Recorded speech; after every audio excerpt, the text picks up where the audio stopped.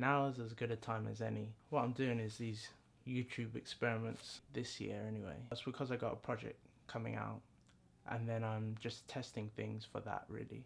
What it is I'm uploading at least 52 videos. I don't know when I'm going to do them, if it's going to be weekly or monthly or daily, but it's going to be 52 videos like compulsorily that I have to do.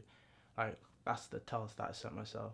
And I'm not doing any special thumbnails, not doing any special promotion for them, not promoting it on my Twitter, my Instagram, Facebook, or any social media. And I'm just seeing how it does, basically. That is the YouTube experiment that I'm doing.